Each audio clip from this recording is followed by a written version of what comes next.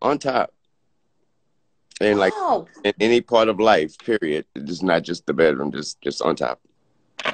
I be forgetting he's so fucking smart and then Not to explain, but when you're on top, you know, the so I don't want to mess you up now, Nicki. So when you're no, my husband, no. But can I say what I wanted to say? top, listen, when you're on top,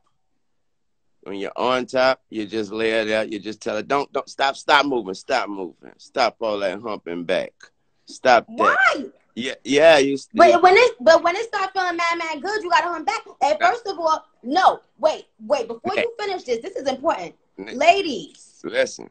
Wait, hold on. Let me say this first, Wayne, and you tell me how you feel as a guy. If the girl legs can't go all the way up like that, to where the nigga could, suck your toes while he on top, then you ain't doing it right.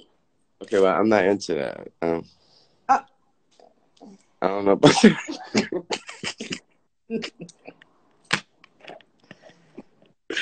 the toes. So you don't even want the bitch humping back.